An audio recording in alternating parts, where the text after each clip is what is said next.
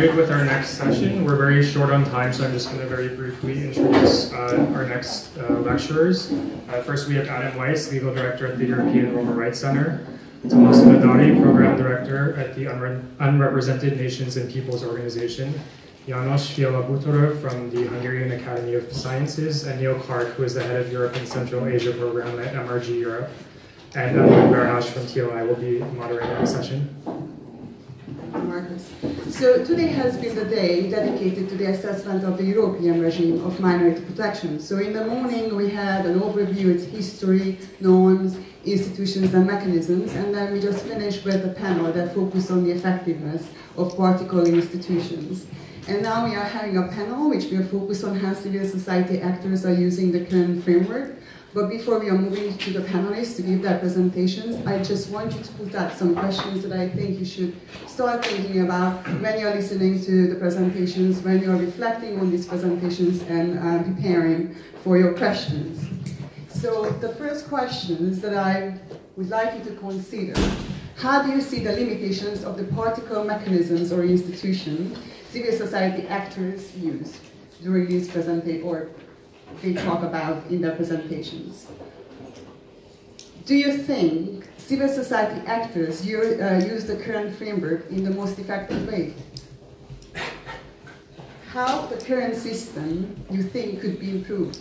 Is it about, and I'm referring back to what Gaetano said yesterday, is it about enhancing anti-discrimination strategies? Or is it about strategic litigation? Or is it about more case-specific lobbying? Or it should be all of the above, having a comprehensive advocacy strategy, which also links global, regional, state level, and local grassroots advocacy, or something else. Maybe we need a movement. So these are the questions that I want you to start consider when you're listening to these presentations. Also, think about how the effectiveness is assessed. What is needed to ensure that minorities' existence and identity are protected? They are not targets of discriminations, and they can participate in social, economic, cultural life, in cultural life and in public affairs equally. Is it only about norms and standards? Or is it also about implementation? And more questions that I want to start thinking, although you won't be able to respond to this now, because we haven't gone over all of the other regional systems. But the European system has been always considered as the most developed one.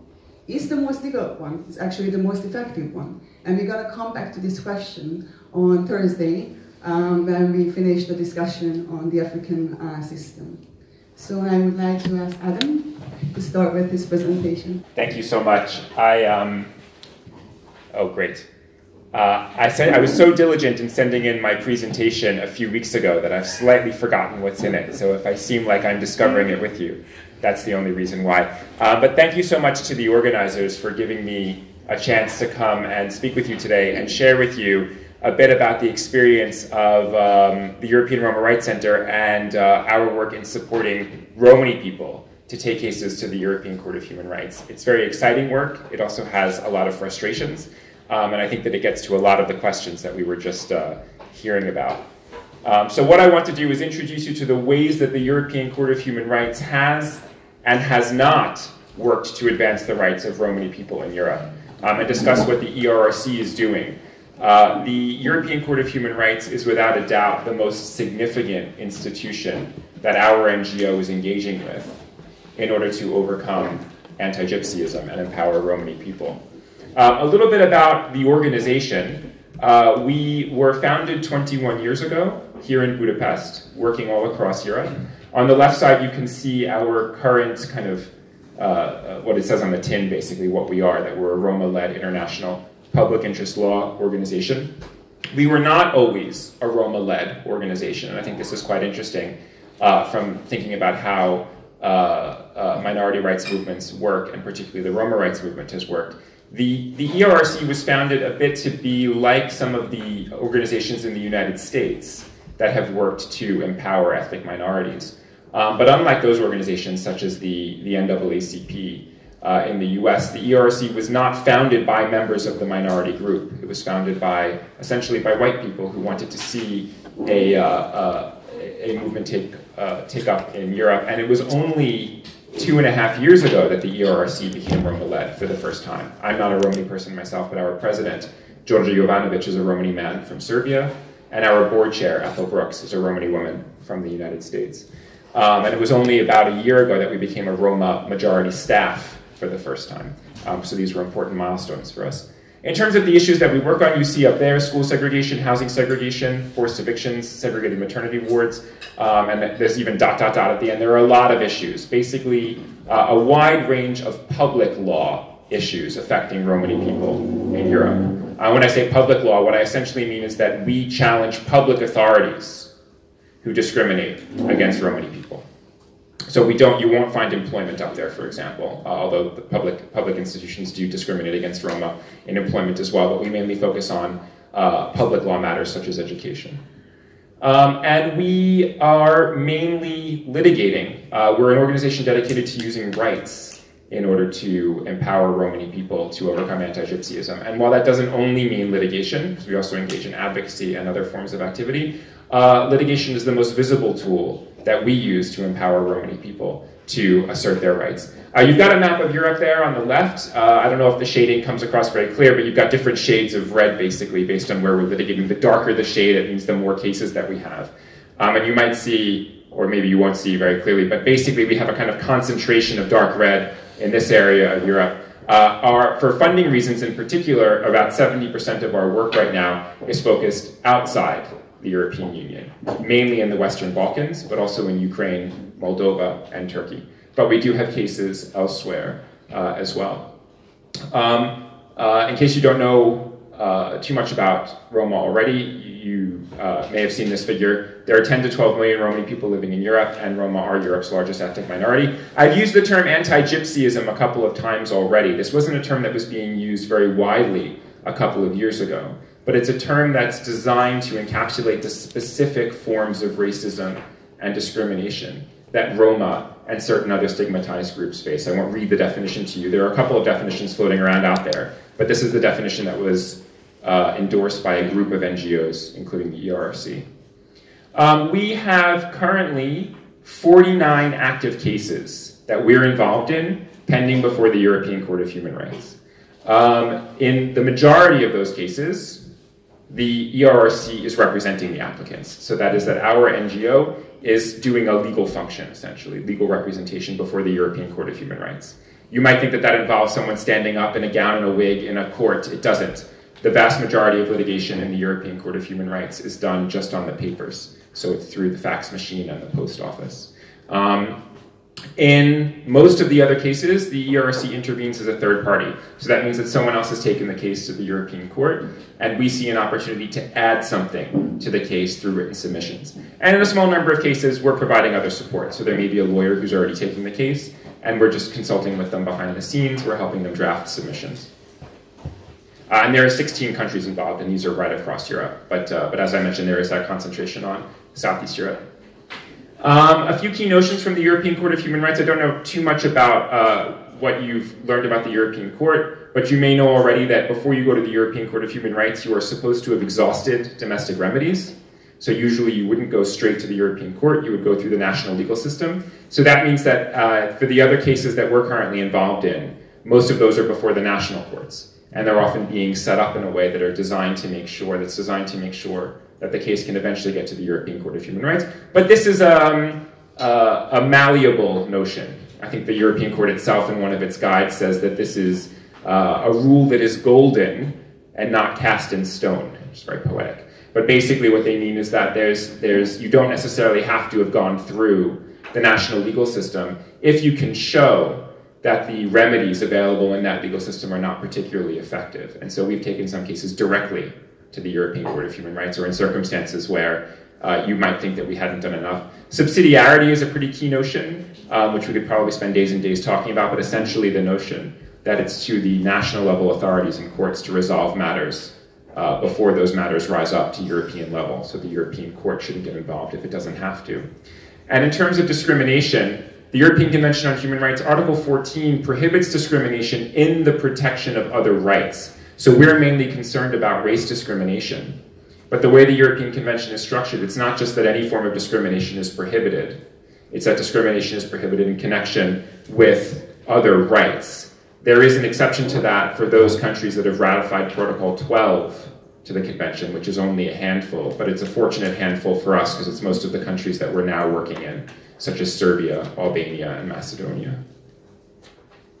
So I thought I'd ask you a question now, because you're probably already bored of hearing me go on. So the European Court of Human Rights delivers just under 1,000 judgments every year around Europe. What percentage of those judgments do you think involve cases brought by Romani litigants? You can do some quick math in your head if you'd like. There are 800 million people in the Council of Europe space. I told you around 10 to 12 million of those are Roma. 15%? 20%? 1%? Anyone else? 7%? 5%? 0%? I feel like I grew up in the US. There was a great game show called The Price is Right, where everyone has to get less than 1%. So I think whoever guessed 0 would be the winner if this were the game show. And I hope that is shocking. I mean, I find it shocking because it underrepresents the population of Romani people in Europe. But also, if you were to go online right now and Google human rights violations Roma, you would see a lot about human rights violations that Roma are suffering. And you would probably hear a lot about how the national systems aren't working to resolve them. So you'd think the European Court of Human Rights would be busy, and it's not as busy. And just one other question for you. In 2000, the year 2000, the European Union introduced legislation banning racial discrimination in a wide range of areas. This is just the EU now, so 28 member states, soon to be 27.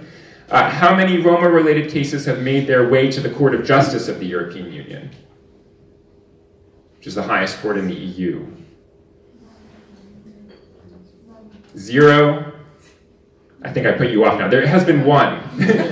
One case, interestingly brought by a non-Roma person living in a Romani neighborhood in Bulgaria, where the electric company was putting all the meters on the electricity meters, the counters were put on these high posts, 7 meters high, so that people couldn't reach them. Whereas normally an electricity meter is in your closet. I know mine is in my closet in my flat in Budapest, but they didn't want people in the Roma neighborhood to be able to touch their meters for discriminatory reasons.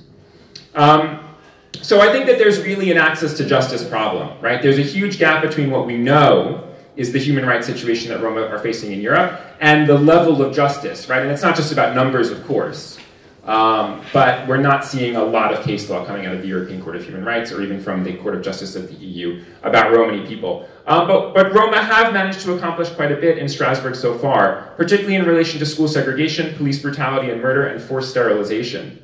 On school segregation, there have been cases that Romani people have brought, some with our support, particularly DH and others versus the Czech Republic. This was a case that focused on the widespread diagnosis of Romani children as having learning disabilities in the Czech Republic and their placement in special schools.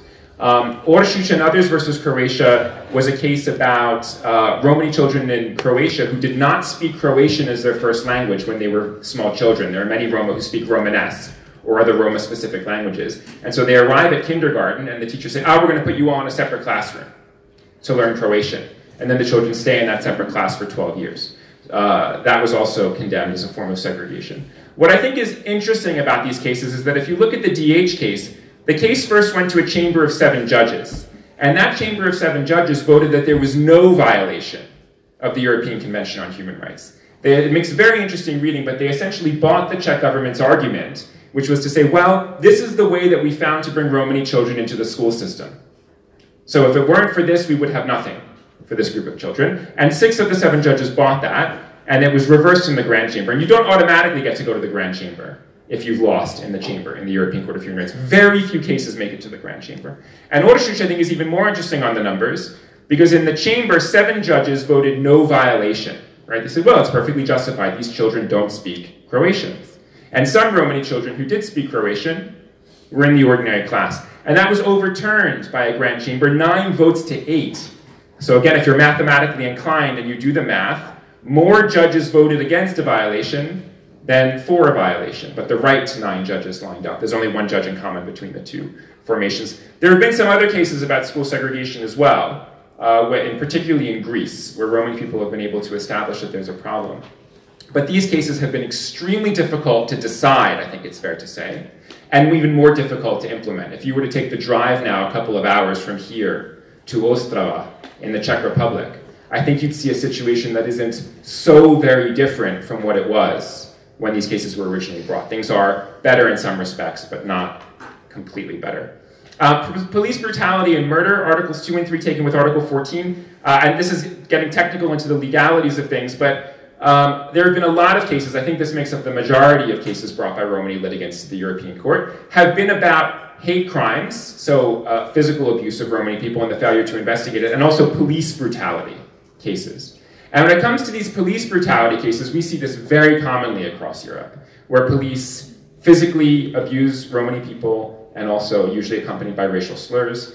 And then Romani people make a complaint, usually to the prosecutor, about this, and then there's no investigation that goes anywhere. And then the European Court of Human Rights will say, there was a failure of the authorities to investigate this act of police brutality. Violation of Article 14 taken with the procedural limb of Article 2 or 3. If the people were killed, Article 2. If the people were ill-treated, Article 3. So there's been a procedural violation, but the court is very reluctant to find a substantive violation, that the police actually brutalized the victims on the basis of their ethnicity. And often the court will say, well, we just don't know. The evidence just wasn't there because of the lack of the investigation, which is very frustrating. There are a handful of cases where they find both violations, but it's become very, very tough, and we feel we've gotten a bit stuck with the European Court of Human Rights on this issue. And what we've tried to do now is bring a separate kind of case in the domestic courts, a civil discrimination case, suing the police and saying, you are institutionally racist. We're seeing where we get with that. And with forced sterilization, there have been some very interesting cases brought to the European Court of Human Rights by women, particularly in this part of Europe, in the Czech Republic, in Slovakia, and in Hungary, who were forcibly sterilized in the 60s, 70s, 80s, 90s, and in one case in 2008.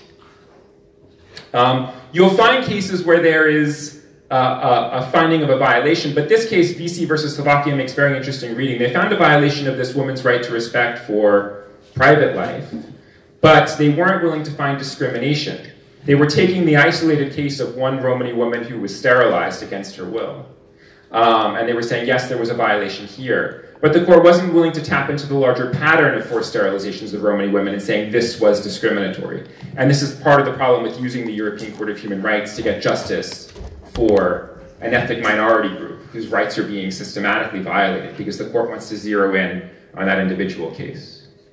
And then in terms of the next frontier, and I'm probably almost up on time, forced evictions and trying to use the court's interim measures mechanism to stop them, challenging the criminalization of begging, which is becoming more and more common in Europe. So these are some of the things that I'd be happy to talk with you about maybe during the question and answer session, and I will leave it there. Thank you.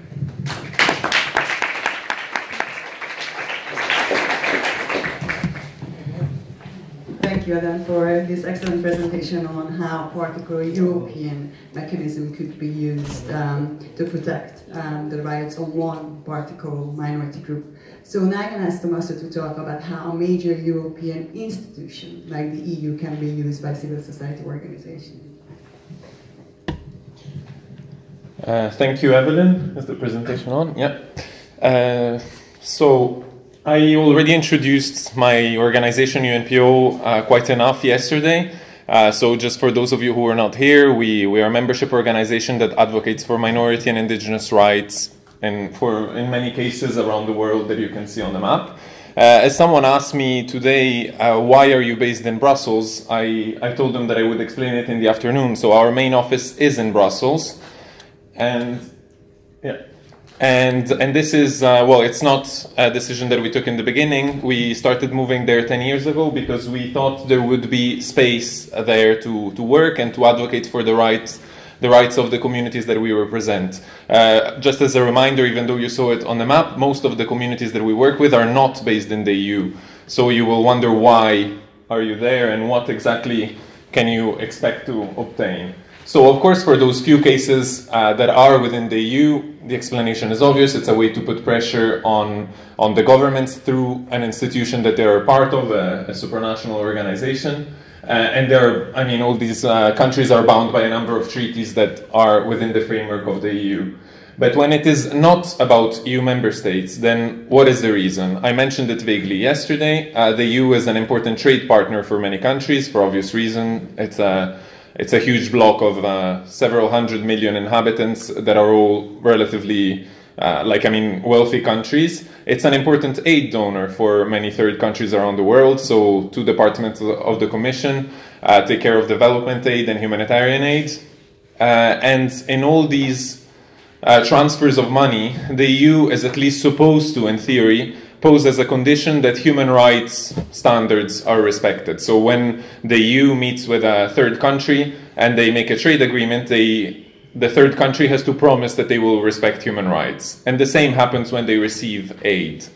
The problem is that then the EU is not always very strong in underlining the importance of these conditions, or rather it is very careful in withdrawing this aids or in stopping trades because of human rights. And that's why there are many NGOs in Brussels who put pressure on the EU to change this.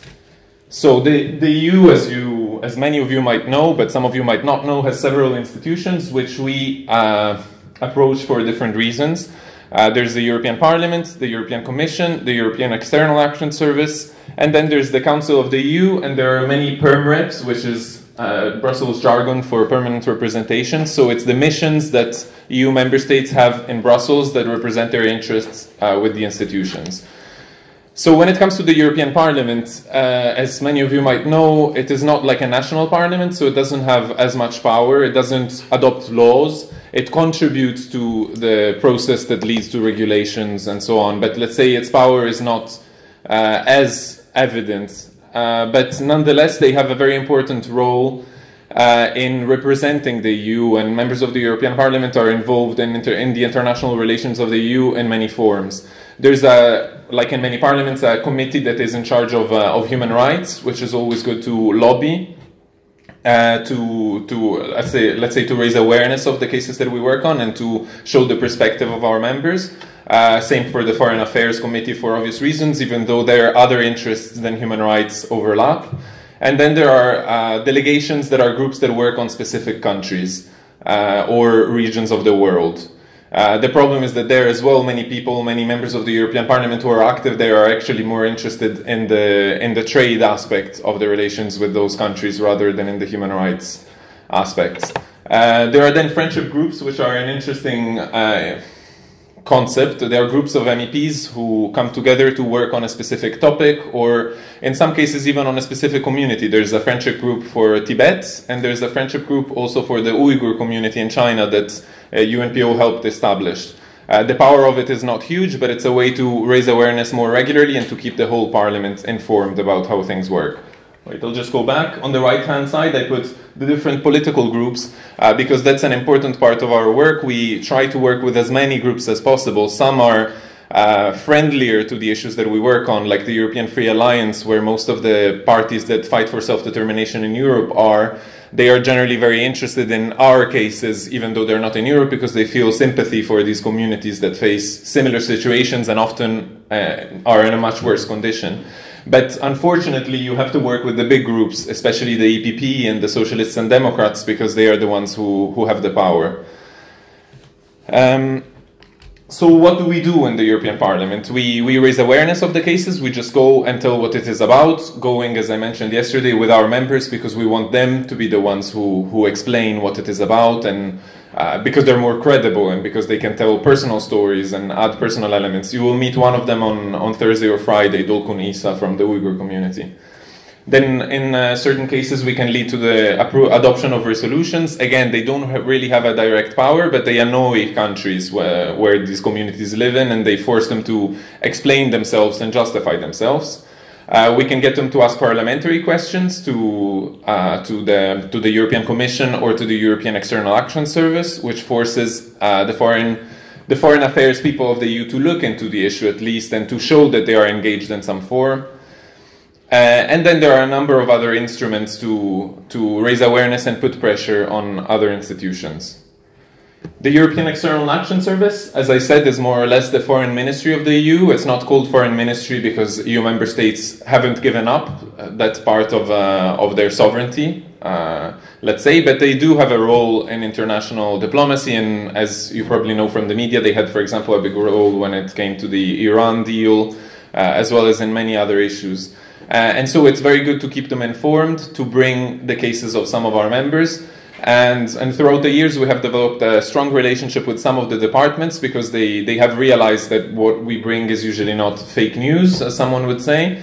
On other countries, they don't trust us as much, and this is because the narrative of the state is so strong that our members are labeled as terrorists or violent, and so it takes time. But still, generally, they accept to meet, and they are interested in hearing different opinions. So it's very important to meet with them if you want to bring a point of view, especially in the run-up to meetings between the EAS and the third country, in which they might discuss even directly human rights. 2 weeks ago, I was in a meeting about human rights in China. Together with other NGOs, we were preparing the External Action Service for their negotiations with China, telling them what the priorities were in our point of view. So it is definitely important to be at the table to make sure that the issues that concern minority communities are addressed. I still have a couple of minutes, right? Okay, good. Today I'm more efficient then.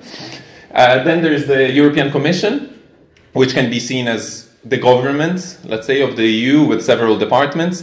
As I mentioned before, there are two departments that are specifically in charge of development aid and of humanitarian aid. The difference is that humanitarian aid is usually given when there are emergencies, being either wars, conflicts, or natural disasters. And they are supposed to be more short-term or medium-term to solve a specific problem, while development aid could be given potentially forever because it's just to help, let's say, improve the situation of in a country, for example, of the education sector or other issues. It is important to lobby these institutions to make sure that funds actually reach all the population, that they reach minority areas, that they reach minority communities, and that not all the money goes through the government, who then can just feed the part of the country that it prefers. Occasionally, there are other departments that can be interesting that work on environment, on climate, or on trade, because it is important, once again, to put the human rights issue also when there are trade negotiations. I put there just as a comment that there was for a certain number of years, around 10 years ago, a commissioner that was working on multilingualism, which was obviously very interesting for many of our members, even though his remit was mostly EU focused. But unfortunately, this department was dismantled and merged with other departments. So there is not anymore an institution that is so focused on multilingualisms and on language.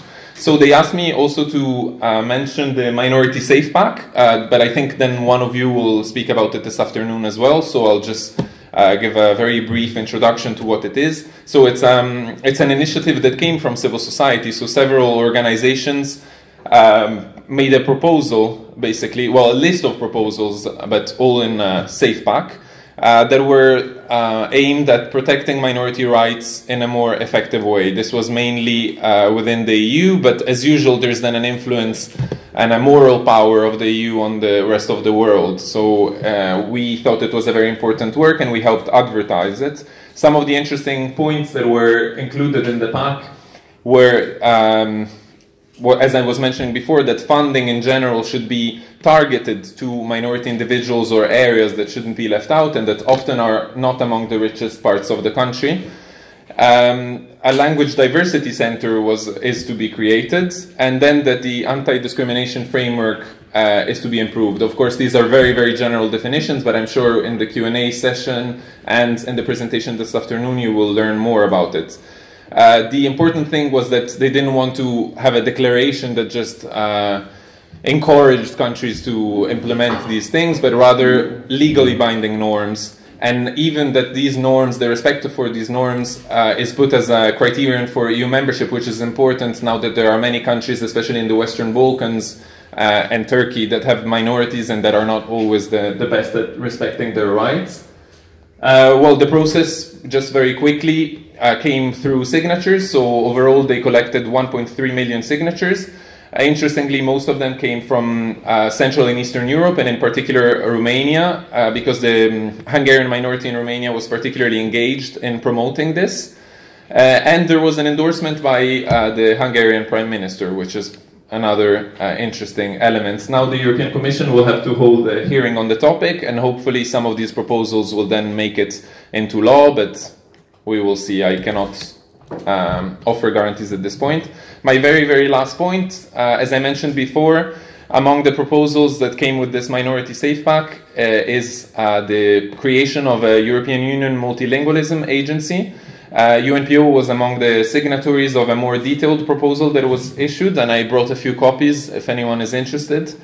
So basically it would be an agency that is connected and dependent on the European Commission, that would be in charge of monitoring the application of principles of the EU that member states are in theory obliged to follow concerning linguistic policy and multilingualism, and with a real monitoring process that could maybe recall the processes that the UN has to monitor human rights performance of countries. So as I said, I brought a few copies, so don't hesitate to come and have a look if you're interested, and that's it. Thanks.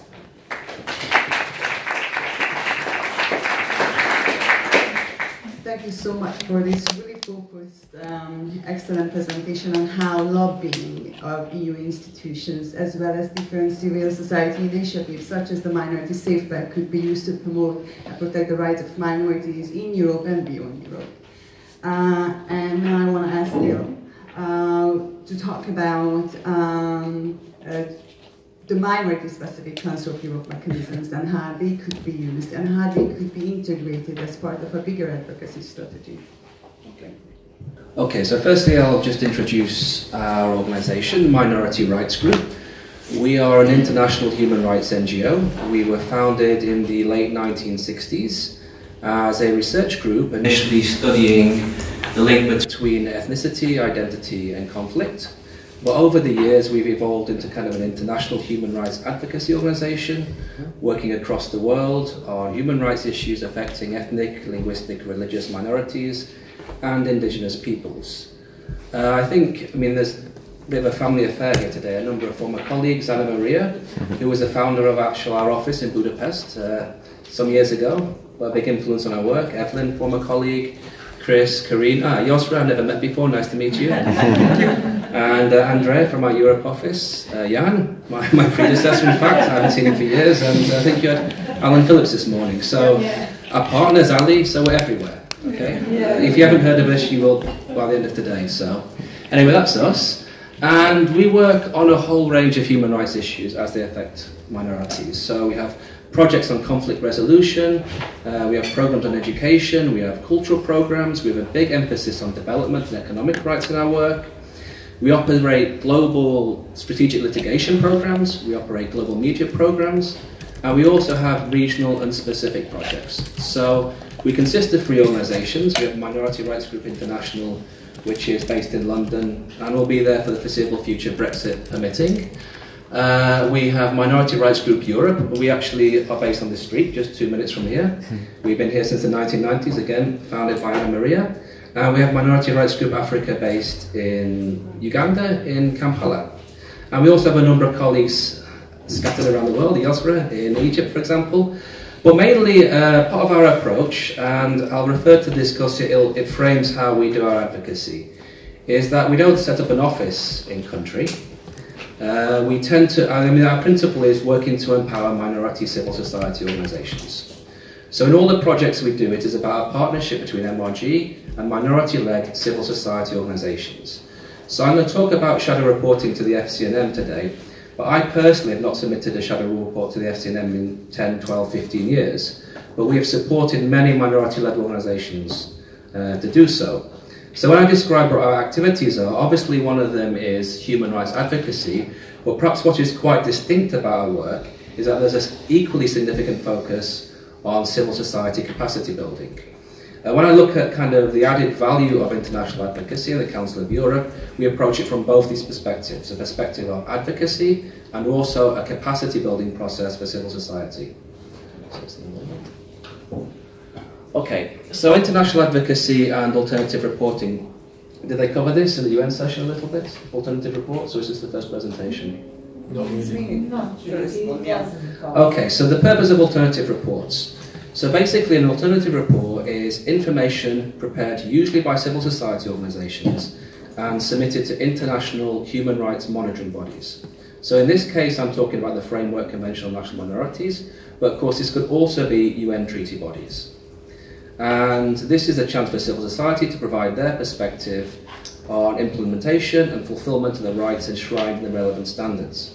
Now, of course, this is a really important process for all aspects of civil society, but particularly so in minority rights, because as we know, in many cases, minorities are excluded and are not part of the government processes. So they're not reflected in government reporting. You might hear different terms used, alternative reports and shadow reports. To be honest, they're completely transferable. You can use both terms, but technically there is a difference. An alternative report refers to any alternative form of information submitted to a human rights monitoring body. So this could be within the cycle of the monitoring of a particular set of standards and norms, or it could be ad hoc information provided to monitoring bodies. A shadow report refers specifically to a civil society report which shadows the government's own report.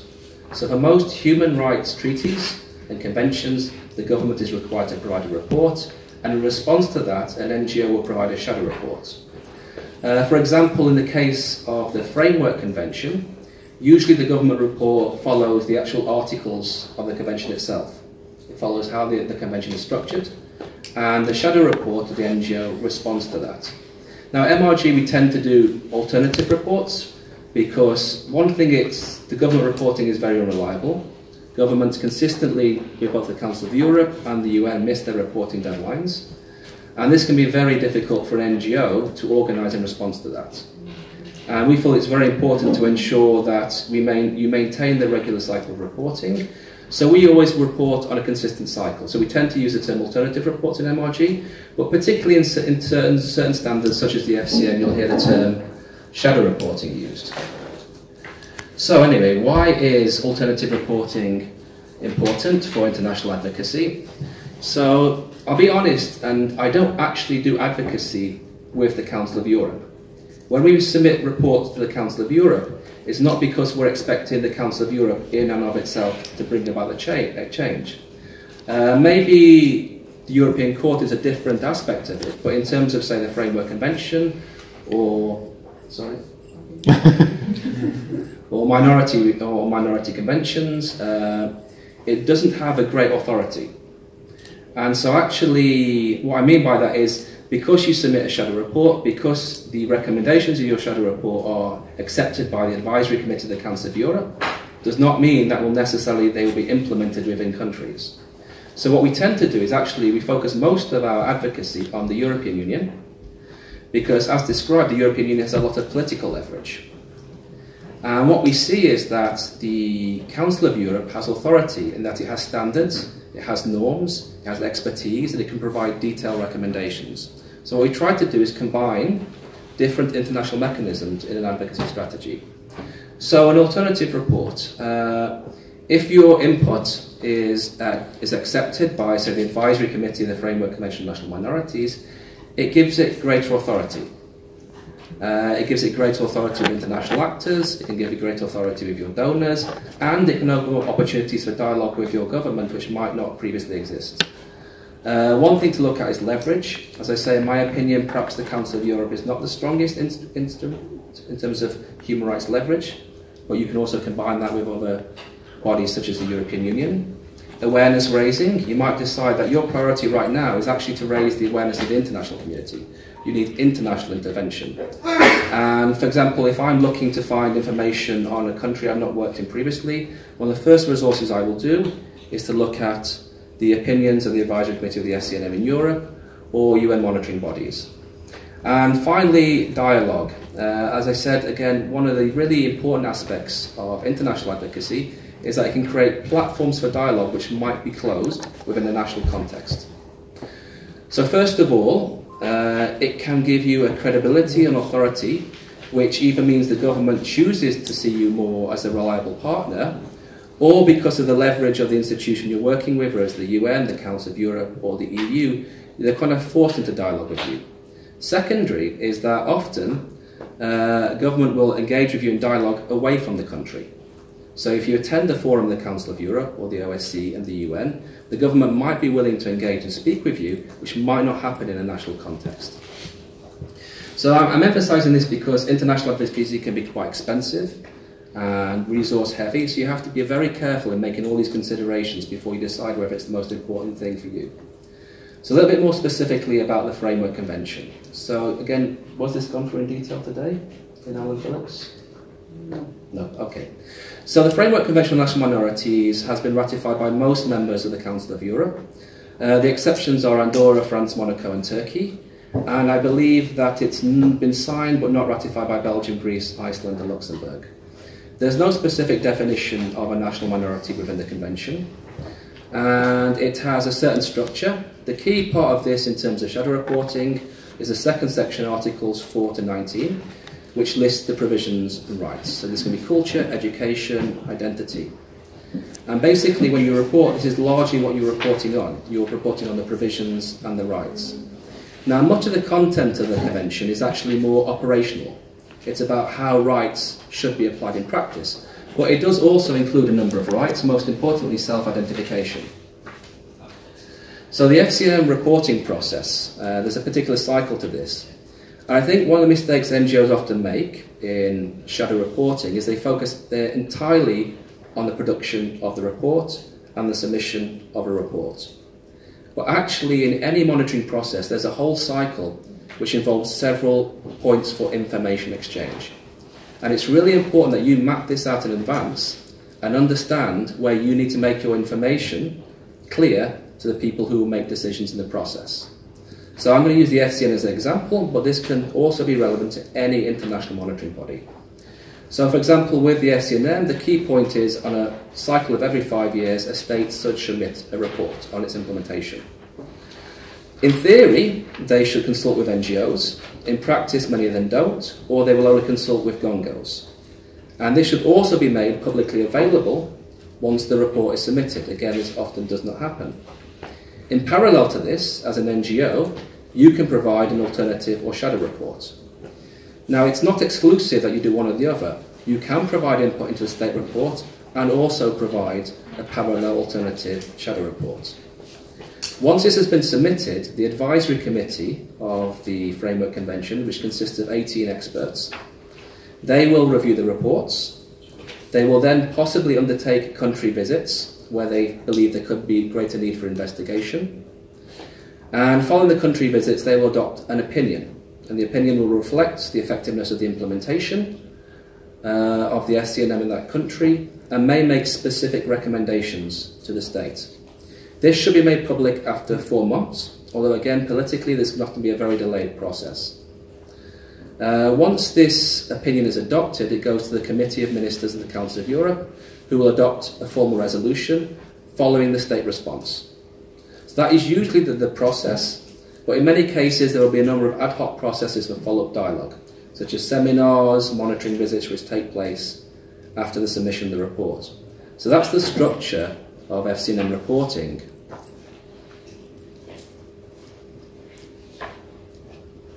And so how do you get involved in this? How do you structure your advocacy around this? So the first thing, as I mentioned, is to think about, can you have input and dialogue into a state report? Can you produce a shadow report? When the advisory committee visits your country, they usually will seek to have a number of seminars and consultations with civil society organisations. Usually the Secretariat of the Framework Convention, if they've received information from you, will probably want to include you within this dialogue. Unless, of course, there's security concerns which you can make open to them. Also, even if you've not submitted a shadow report, you can be in touch with the Secretariat itself, find out about any processes and participate in this. And this is particularly important because you might submit your shadow report to the AC, but perhaps something's not clear. perhaps there's contradictory information. And this is a really important opportunity face-to-face to clarify and emphasise your priorities which you want to see reflected in their opinion. Some other smaller aspects to it is lobbying for the early publication of the AC. This gives you more time for advocacy, it gives you more time to develop an effective response. Governments are supposed to translate this into minority languages, but they often don't. And so that responsibility falls upon minority organisations. Particularly, as I said, you want to have an inclusive participatory process, and the language of the report can exclude many minorities from this. Publicise the AC opinion. Very few people even know what the FCNM is, including in government. Including key duty bearers have very little knowledge of the AC opinion of the FCNM. So make efforts to publicise this, because in many cases the government themselves will not do this. Plan follow-up actions. When the resolution's adopted, when the opinion's adopted, what can you do within the country to raise awareness of this and engage support for this? And keep the advisory committee informed throughout the process. So once one report's submitted and the resolution's adopted, there's now another 5-year process before the next report. Constantly provide information to the AC, keep them updated, keep the process live in this. And also, you can also make recommendations to improve monitoring the report. What does the report look like? So this is actually a really important part of best practice, I think, which is really important to MRG. Now, if you go online now, search for shadow reports to the FCNM, you will find that most reports are between 30 and sometimes over 100 pages of information. At MRG, we say a shadow report should be 7 pages. Because we're always thinking of this in terms of an advocacy document and how you communicate to more than the immediate recipients. So first of all, the primary target when you submit this report is the advisory committee. Now, these are very knowledgeable people in minority rights. They care about minority rights. They're interested in what you're writing, but they receive a lot of reports endlessly, and they have to read them. So the key thing is to contextualize and condense your key priorities and objectives from this report and bring that to the top of the report. And think about this. When that report's submitted, who else do you want to influence with this? An executive summary can be the basis for a press release. It can be the basis for an advocacy statement. If you want to communicate this to the communities you're working with, to your beneficiaries, is sending a 120-page report the best way to communicate this and effective? So what we tend to do is focus on a very, very simple structure which summarizes the key points and priorities of your advocacy mission, and then what we would do is annex any additional information. Usually you have very long reports when people want to go through very detailed articles, legal articles and provisions. I mean, this isn't necessary, In many cases this is provided for the advisory committee, and if they want to follow up on it, they can find this research. And increasingly we involve things like video clips. Oh wow, 2 minutes, okay. Okay, so this will be very quick. So, key things to consider when preparing a report. So, what are your priorities on this? There can be many objectives with a shadow report or with international advocacy, but I would say 4 things are always there. You're always looking to raise attention with a particular international community. You're always looking to develop collaboration, whether it's with a coalition of NGOs submitting a report. Shadow report is a very, very effective coalition building tool because you all have a common objective and a common advocacy purpose. Creating new forms of dialogue, whether it's with governments, international agencies, international NGOs, and using the experience and knowledge of the advisory committee to draft specific recommendations to help resolve the issues and problems you've identified. Remember, these are experts who can draw on experience working on over 40 countries across Europe for this. Very, very important is stakeholder participation of beneficiaries' communities. Whose issue is this, Do not appropriate the voice and the position of minority communities. Many of the organisations we work with produce very detailed analytical reports, and they use this as a justification for not having participatory processes in developing a shadow report. They say it's too complicated, it's too detailed for a minority community to engage with. This is not true. Right now in Ukraine, MRG has projects where we're working in Roma communities where the majority of the community is illiterate. We form community action groups. We help them to engage with local decision makers, to list and prioritise key issues, and to identify what they want included in the report. We explain this, we present them to stakeholders, and we provide this feedback to them afterwards and ensure that any advocacy process engages in them. Really consider the resources of this, you know. Is preparing a shadow report worth the time, money and expertise involved in it?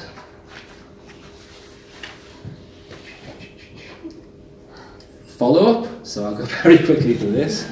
So, make visible the report. One of the key principles in minority rights advocacy is that the subsidiarity of implementation. So the decision makers closest to minorities and local authorities should be the most important decision makers in implementation of minority rights standards. We did a survey of 6 Eastern European countries we were working in. 91% of local authority representatives did not know what the FCNM was or what their obligations are. So this is not happening from governments. You can be the actor which is fulfilling this process, is enabling this process, bringing it closer to decision makers within communities. One point I wanted to make very quickly, I guess I'm really over the time now, is the complementarity of advocacy. As I said, I don't expect the political leverage of the Council of Europe itself to bring about any particular reform. But what you can do is integrate the strengths of different international actors in an international advocacy campaign. So, for example, you have the authority and the normative standards of the United Nations, the Council of Europe. This gives you the authority and the legal right, the legal basis for what you're arguing for. For enforcement, you can use the political leverage, the economic incentives of the European Union. The European Union lacks standards in terms of minority rights. It lacks technical capacity to enable their implementation, but it has a very important actor in terms of the political process. When you get to the stage of wanting to implement, see the implementation of recommendations adopted by the advisory committee, the EU lacks technical capacity in minority rights. It lacks field capacity. The Council of Europe lacks outreach. It does not have field offices, but the OSCE has very strong and effective field offices in country. You can then engage another actor, the OSCE, in working with the government on implementation of human rights standards. So when we make an advocacy plan, we're not saying and focusing on the FCNM or the Council of Europe itself necessarily to bring about the change, but it's integrated into a bigger picture which works on the strengths and advantages of different international mechanisms. Very quickly, as I said, we also consider alternative reports as a capacity building tool, even if it does not bring about the necessary advocacy change. The structure of the FCNM, if you are working holistically with a minority community, provides the basis for an organisational strategy to structure and prioritise your work. It can be used as a basis for data collection, which can be used as a resource in all different forms of activity.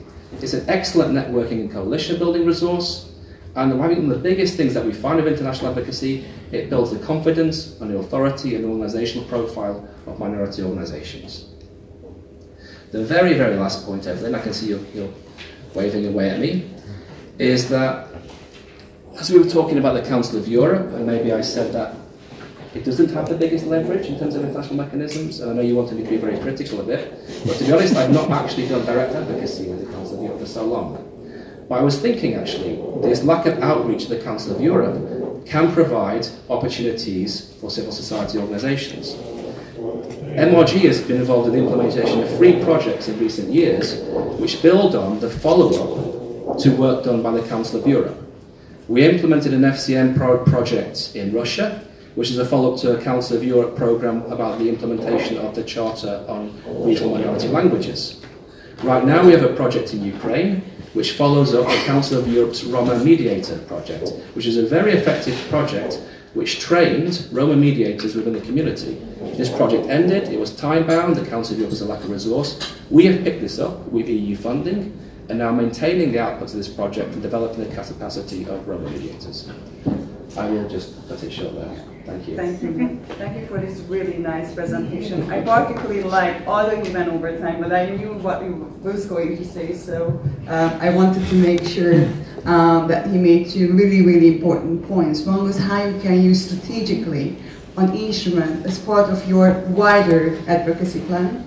And also one thing that Neil was pointing out is really, really important to note. I mean, we can, and he said I wanted him to be critical of the Council of Europe system, but also we have to, especially those who are using any of the regional regimes, we have to keep one thing in mind, that you have to work with them. So it's also a role for you. So it is not enough to get good recommendations that say from the advisory committee or the committee of experts, but then you have to have a lot of work to do with these recommendations, because states will be unlikely to to implement it automatically. So you have to keep the pressure on the states at the local level and at the global level as well, combining your regional, global, and local advocacy.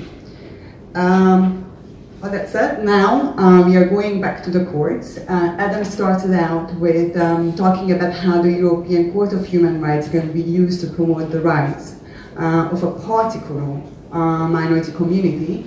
And now János will talk about how the courts in the European system can be used to protect different minorities. And because we started late, so I want to make a logistical comment. We started 20 minutes late, so we're going to finish also 15 minutes late to also, after János finished the presentation, give him some time, give everyone time to ask questions. So, thank you. Thank you very much, Evelyn.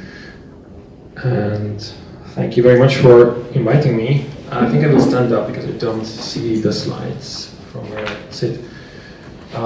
So I will have a very condensed, very short presentation concentrating on just one of the few points. I think I will nicely follow up on some of the things which have been said before me. So just a few comments about me. As Neil mentioned, I used to work at MRG, and now I am here as a researcher, but I'm also an active human rights lawyer. So I represent victims before courts, including the European Court of Human Rights. And I used to write shadow reports, and even currently I'm involved in advocacy before the Council of Europe. So I will have a bit of a comparison about advocacy before Council of Europe bodies and the European Court of Human Rights. And I would like to get to the reasons why there are so many cases before the European Court of Human Rights, why we would need to have more. So Adam talked about the European Court more in detail, which I'm very happy I don't have to. And he mentioned that less than 1% of the cases of the application of the decisions of the European Court of the application, come from Roma people. I didn't count, but I think it's even less than that coming from national minorities. So there's a minuscule number coming from national minorities. And the number of decisions, if you count, it's a handful. It's really a dozen decisions over the last 50 years which have anything to say about cultural rights of minorities. Of course, there are many decisions affecting persons who belong to a minority which are not specific to their status as a minority. Anything from right association, police violence, and so on. Members of minorities can be affected by that. But culture-specific decisions are very rare.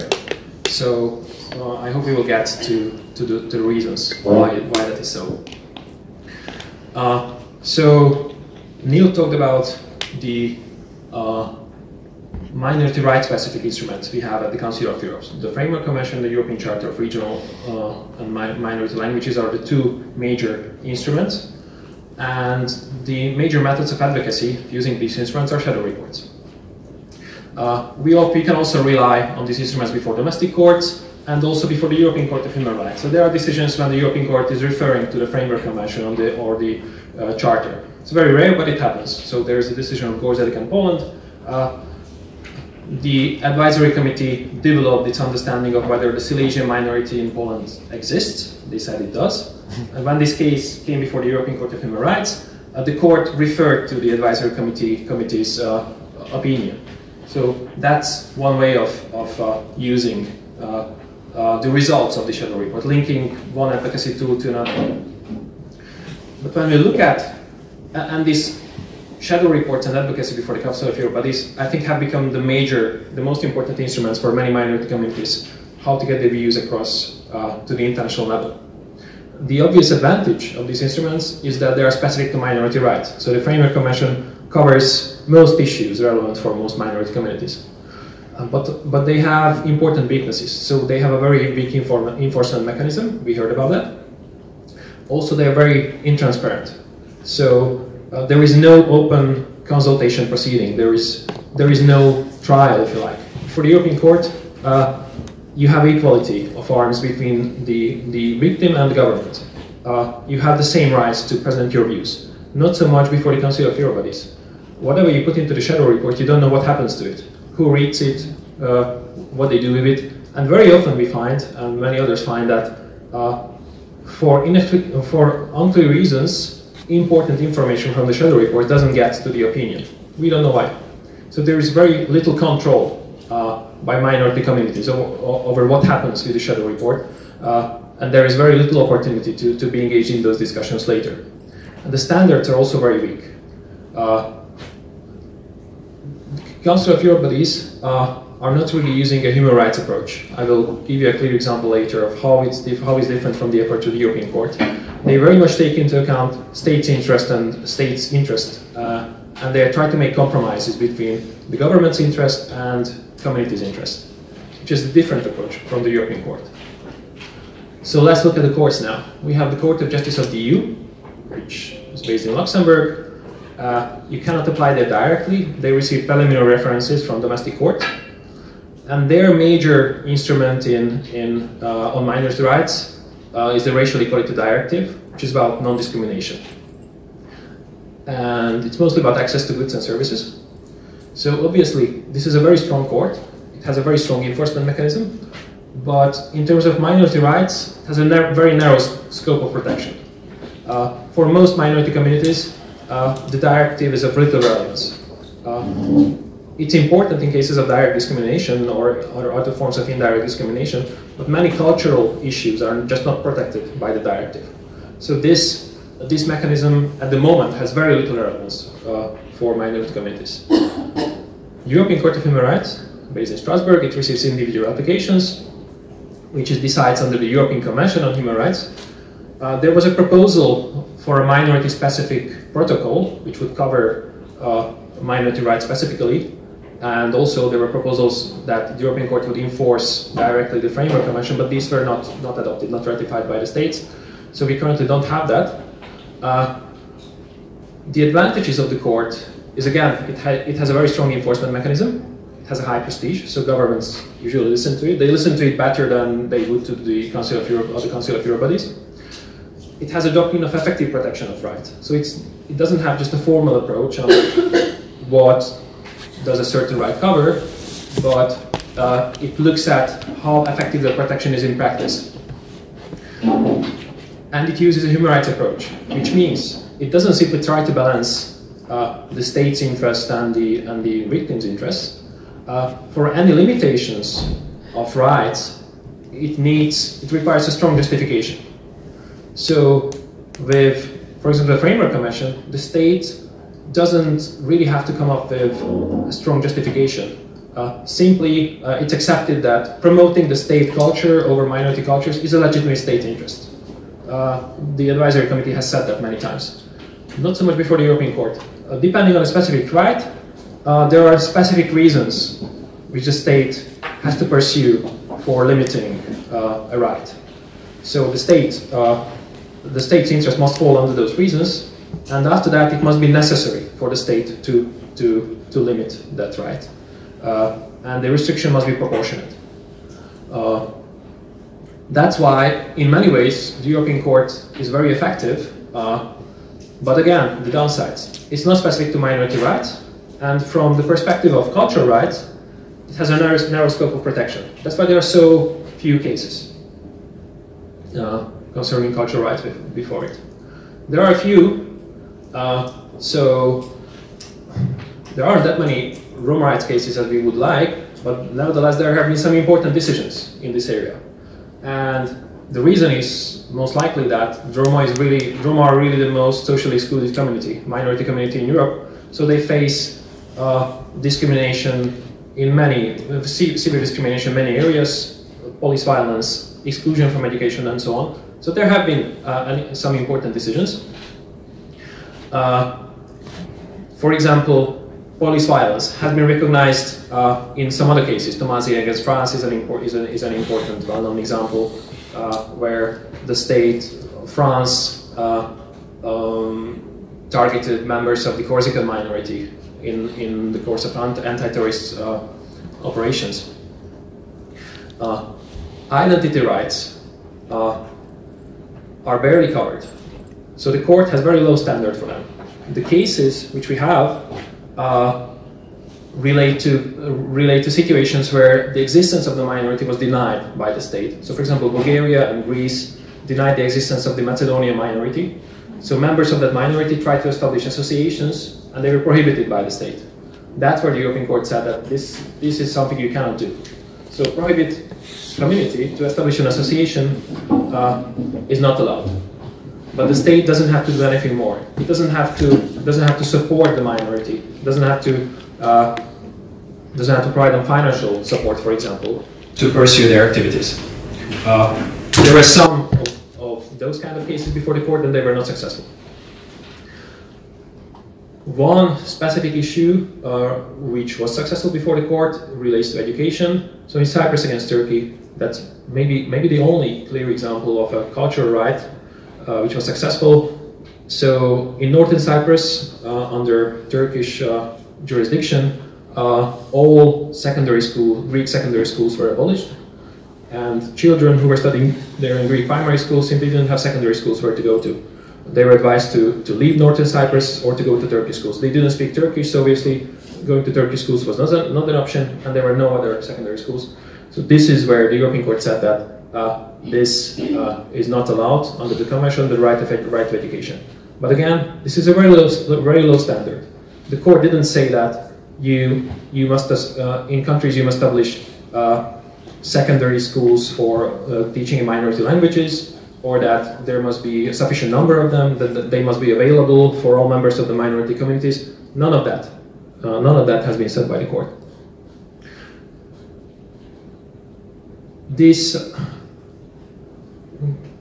It's not this blindness to cultural aspects of the rights covered by the European Convention is probably the main reason why we have so few cases.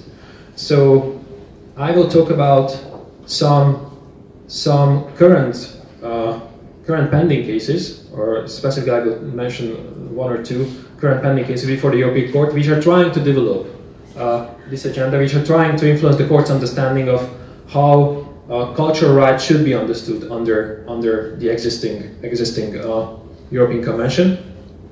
And I think the key articles for that, mostly Article 10, freedom of speech, Article 8, private life, 9, freedom of religion, freedom of association, and non-discrimination, which Adam already mentioned. So freedom of speech obviously covers, and we have many cases, the state restricting media, restricting publications, and so on. What has not been considered by the court is the linguistic aspect of this right. What if the state is restricting only speech in a certain language? So one current case before the European Court, one pending case, concentrates on a regional TV which was fined for using a minority language. In that specific country, I don't want to name the country because it's a pending case, there is a law on the state language which requires regional TVs to translate translate audio broadcasting or to subtitle it into the state language. There is no similar requirement for minority languages. So you have areas populated by minorities, they have their own regional TVs, and they broadcast in the state language, or they translate everything to the state language. And if they fail to do so, they are fined by the National Broadcasting Authority. This issue has been brought before the Advisory Committee on the Framework Convention, and they always gave a very weak, wishy-washy answer that, yeah, the state has an interest, the minority community is affected by it, so yeah, maybe they should figure it out, and there should be more consultation about how to implement this provision. The European Court, I think, will use a very different logic. So from their perspective, it's really the speech of the regional TV, which was limited here. It's clear. If it was limited, what is the reason? What is the justification? And the state will have a hard time explaining why it restricts the speech of a private media broadcaster without any compensation whatsoever. Why it even uses financial sanctions to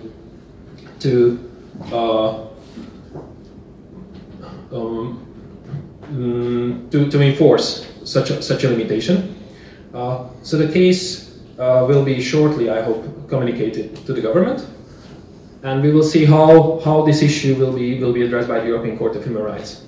And I hope it will be much more progressive than the advisory committee was.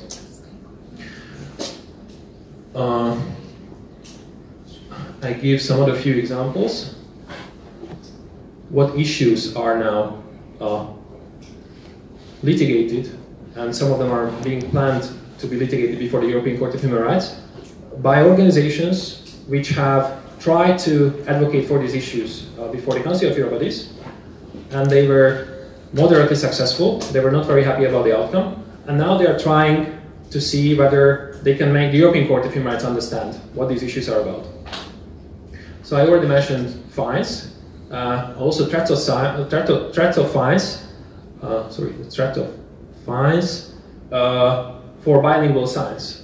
So, sorry, what? Fines and threat. What is threats? Threats of fines. Sorry, that's a typo. It should be threat of fine. Yeah, threats or signs. So, yeah. this illustrates the threat of fine. So in most countries, you have countries with restrictions on bilingual signs. Yeah. So for example, this is Slovakia, touristic signs. There is a law which says they all must be in Slovak. This is what the state does. So a private association puts up a Hungarian English sign, unofficial one, before the official state sign. And the regional authority tells the municipality, which is the town of Komárno, to take down the Hungarian English sign.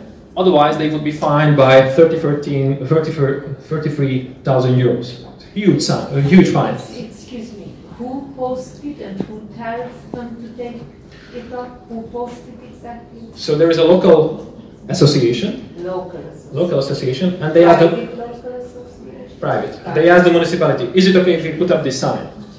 And the municipality says, yeah, fine, we are happy with it. So they put it up. And then the regional authority comes and addresses not the association which put up the sign, but the local municipality. Look, this is your sign, you have to take down the English-Hungarian sign, otherwise we will fine you. We will fine you, not the association. So the municipality takes it down. And you can see how this is procedurally difficult, because it was the municipality which was threatened with the fine, but they would not litigate. Obviously, they don't want to get into a conflict with the authorities, and they also cannot apply to the European Convention. The association was affected. It is their sign which was taken down, but they were not really threatened by a fine. It was the municipality. So, nevertheless, this is an issue which will now get before the European Court of Human Rights, and I'm really interested how they will get over this procedural hurdle. I think there is a clear argument to be made that the association is affected by this threat, even if they were not directly threatened by the threat. Nevertheless, they bear the consequences. They have Who brings the case to the association. Yeah. The association. Similar examples which are now pending or will go before the European Court of Human Rights shortly. Advertisements, similarly, you have restrictions in many European countries about the language of advertisement. Anybody affected, I think, would have a good chance of before the European Court of Human Rights under Article 10. Public signs, there are requirements to have bilingual signs on some, for example, of municipalities or public administration buildings, but they are often ignored. Street signs, road signs, and similar ones. There is another example, language rights in healthcare. So this is one example where a person was denied emergency treatment because she didn't communicate properly in the state language in that specific country.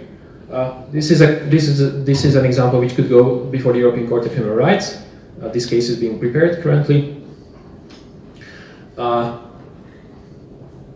And there are some other areas. Right to education, support to culture, hate speech and violence, denial of citizenship, and names on ID documents are areas where the European Court of Human Rights currently has very limited understanding of how these specifically relate to minority communities having different language and different culture than the majority culture. But this limited understanding is also the result that there have been very few cases before it, which allowed it to develop its understanding. So now it's time, I think, for minority communities to try this avenue as well. It's quite complicated. You need expertise on how to take a case before the European Court of Human Rights, and we are lagging behind the Roma community in having a European center with that kind of expertise. But I think that's something which has not been tried until now, and could be a very effective and powerful tool in advocating for minority rights, especially if used in concert with other instruments which have been mentioned before. Thank you very much. That was my very short presentation.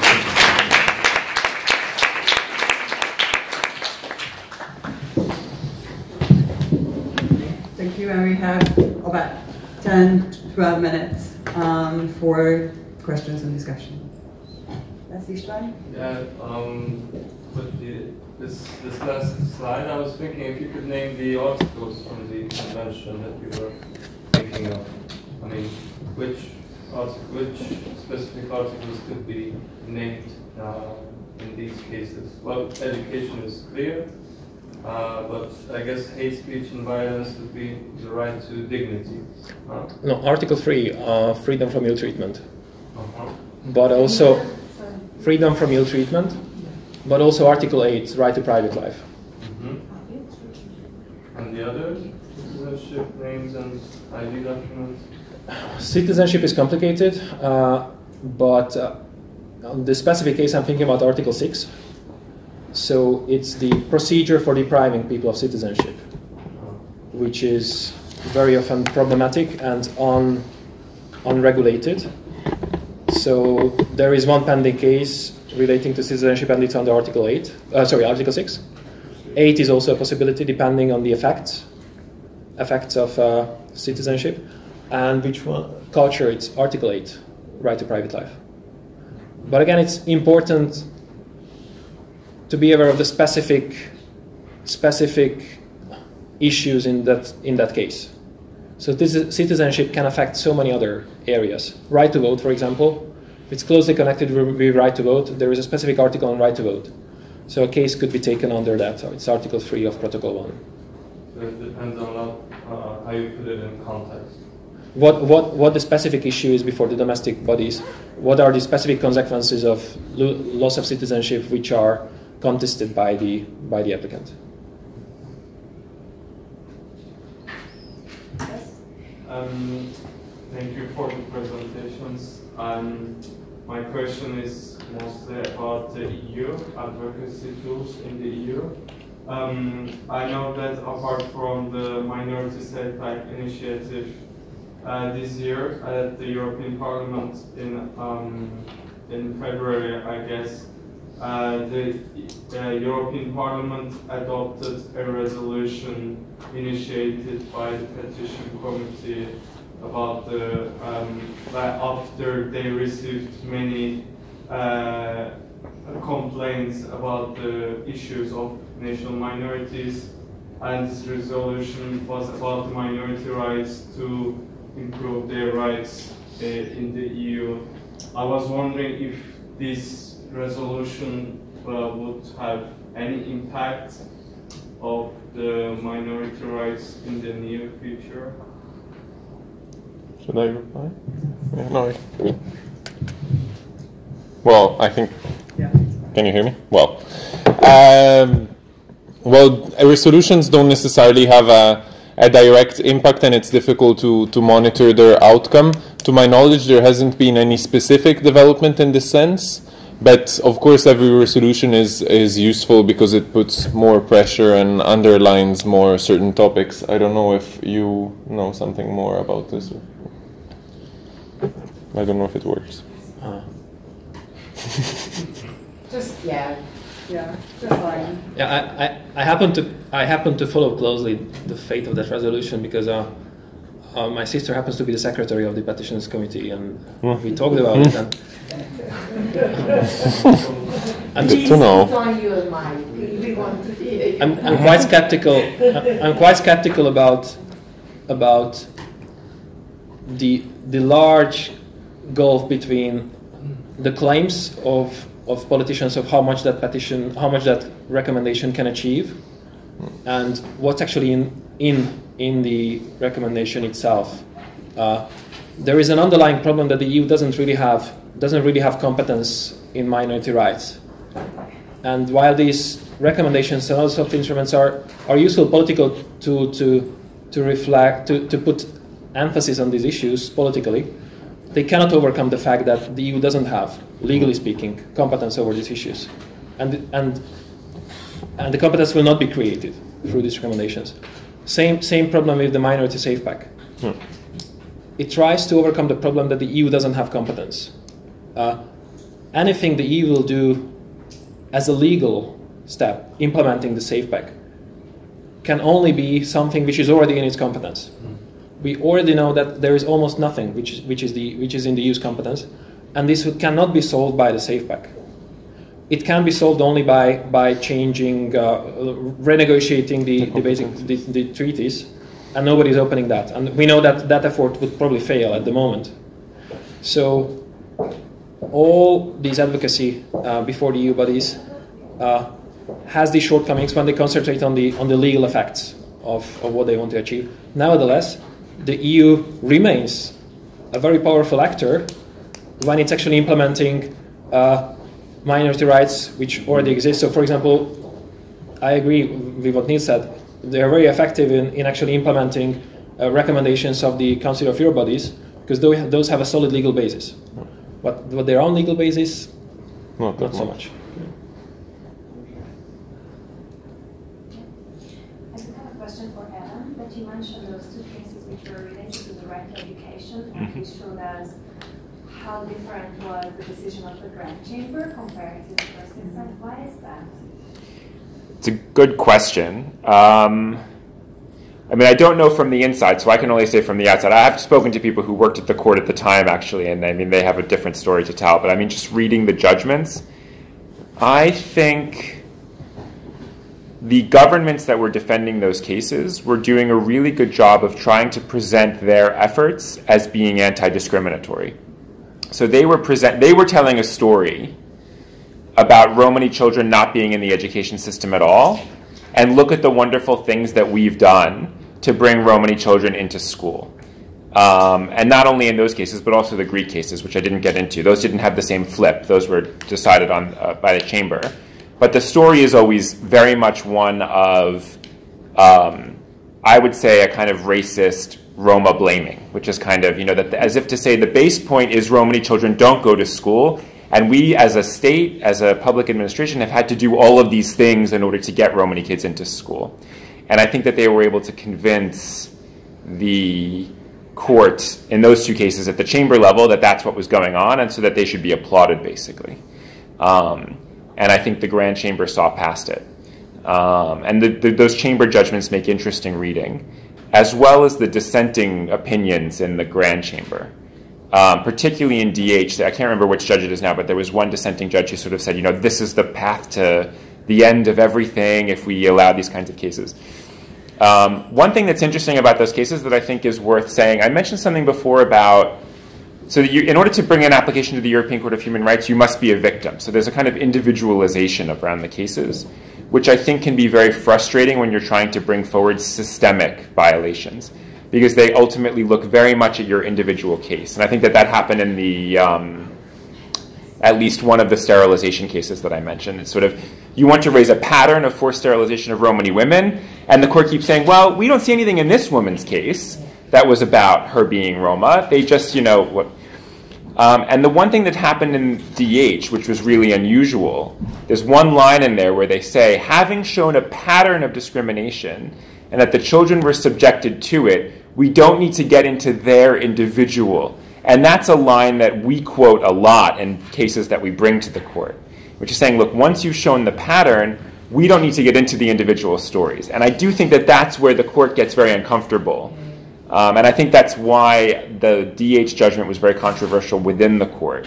This kind of stepping above the individual case to look at the broad pattern, which can be very, very hard to do. And maybe that's also where there's a bit of this tension between the chamber level and the grand chamber level in those judgments.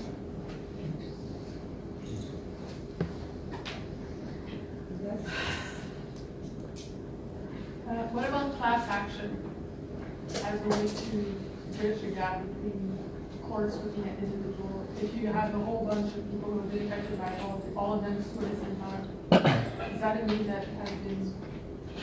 I can say something about that. So class action as the kind of American-style class action mechanism doesn't exist in most European countries, but there are equivalents. So in some jurisdictions, particularly Hungary and Slovakia and Serbia, you can bring, or Bulgaria, you can bring what's commonly called actio popularis litigation, where actually, usually under the anti-discrimination legislation, so an NGO that was set up to protect the interests of a certain minority group can bring a case in its own name. And in that way, you don't have a class like you would, let's say, in the US, where you say, oh, our class consists of 10,000 people or 100 people. But you have, in several of our cases, are the European Roma Rights Center versus Ministry of Education or Ministry of Human Capacities in Hungary. And that's one way of litigating. It has its strengths and weaknesses. The strength is exactly what I was just talking about. You can actually just point to the whole pattern. So I can give one example here in Hungary. We know, well, this happens all over Europe, but we've done the case here in Hungary and another one in Serbia, where we know that Romani families are targeted for having their children taken into care. If we were to bring that as one family's case to the court and try to make that one case into the whole pattern, the whole case would be about that one family, the one unhappy family, if to be literary about it, right? Whereas with this case where it's the European Roma Rights Center versus Ministry of Human Capacities in Hungary, or our case in Serbia, it's ERRC versus the city of Belgrade, we're able to say, here's the data. We're not talking about individual families, just you've got a problem, right? 20% of the children in this county are Romani, 85% of the children in care are Romani. You've got a mismatch, what's going on? So there's a real strength there. The weakness is that you cannot then take that case to the European Court of Human Rights. Because the European Court of Human, you can't as an NGO then, let's say that we lose that case. We can't go as European Roma Rights Center to the European Court of Human Rights because we weren't the victim of the violation. There's a bit of a question mark hanging over procedurally now as to whether an affected family could now go to the European Court of Human Rights saying, those people exhausted domestic remedies for me. And if you are interested in this, there was a case called KOSA, K-O-S-A, versus Hungary that dealt with that issue at the end of last year, where they were not allowed to bring the individual case. It was about school segregation, but the court left kind of the door open, saying in certain circumstances, maybe you could. We have time for one more question. There were two here. Two short questions. Thank you, William. Thank you to the speakers. My question to them also. You say less than 1% from the cases on the court about Roma minority. Is it because Roma don't trust in this court, or because the court don't take care of this issue? And what do you do to increase this percentage? Sure. So the easier answer is the second part. I can say the thing that we're doing to increase the numbers by we're bringing more cases. So the ERRC in 2017 brought 11 new cases where we were representing Romani people to the European Court of Human Rights, which was the biggest year ever. And so far, we've also brought 11 just at this point this year. So hopefully, we'll bring a few more this year, and we'll surpass last year's number. So there is, it's not all about numbers, but numbers are important. Why are there so few judgments about Roma rights? I don't want to say that it's because Roma don't trust the European Court of Human Rights. I think that would be too pat an answer. I think it's that the barriers to access to justice are such that Romani people don't have the opportunity to get their cases to the domestic courts in the first place, and maybe don't have access to the legal aid systems and to the lawyers who could take the cases. So it is really difficult, I think, particularly in some circumstances, for Romani people to get access to a lawyer to enable them to bring the case to court in the first place because of structural discrimination in the legal aid system, because of other barriers. It may in some cases also be that people just feel defeated, and so they don't want to challenge. But I've not met Romani people who say, oh, I don't want to go to court because I don't believe in it. I've never met anyone who would say anything like that. Yeah, it's very interesting what you said about the DH case and the fact that the individual was they took the line that they demonstrated a pattern. I mean, with the exception of DH, if generally the court is reluctant to do that, then that basically is saying the court can't address discrimination. You can't just keep taking individual cases. Okay, in one case this person was discriminated against, in another case just one person. You have to have a pattern. To address discrimination, you have to address the pattern. So does that raise a question that the court just is not set up properly to do that? Or could we maybe see DH as part of a progression towards properly addressing it? I can add, but my answer to this would be, I think you're right that there's a problem here. But I do think there's a way around it, and I think the way around it, so I don't think DH is the start of some great jurisprudence of patterns and practices. I think that DH was a kind of high water mark, and they don't want to do much more of that. But I think part of the problem has been that you're supposed to exhaust domestic remedies before you go to Strasbourg, and most of the cases that get brought are not articulated as discrimination cases before the domestic courts. And I think the way to, and certainly that was the case from the ERRC, and I think what we've seen very little of is people going to civil courts in Europe, or administrative courts, depending upon the way that it's set up, but people going and saying, my right to be free from discrimination was breached, and formulating the case from the beginning as a discrimination case. So the forced sterilization cases, for example, tend to be brought under medical tort laws, or the equivalent. The police brutality cases were brought under people who made complaints to the prosecutor, or the equivalent of the Independent Police Complaints Commission in their countries. They were not civil discrimination cases, and we're trying to bring more of those down. I think once those cases are there before the court will have a hard time not dealing with them as discrimination cases if that's how they were decided. One really interesting case that comes to mind, or a couple, there was a case about discrimination in citizenship in Denmark, race discrimination, because the difference between people who were of Danish descent and not of Danish descent, and it was argued as that in the courts, and the courts talked about all of this, using this really, I thought, hideous language of people being of Danish extraction, not of Danish extraction. All of that discourse was there, and so when it arrived in the lap of the judges in Strasbourg, they had no choice but to engage with it. So we have to do more of that. We have to bring the case and say from the start that it was race discrimination.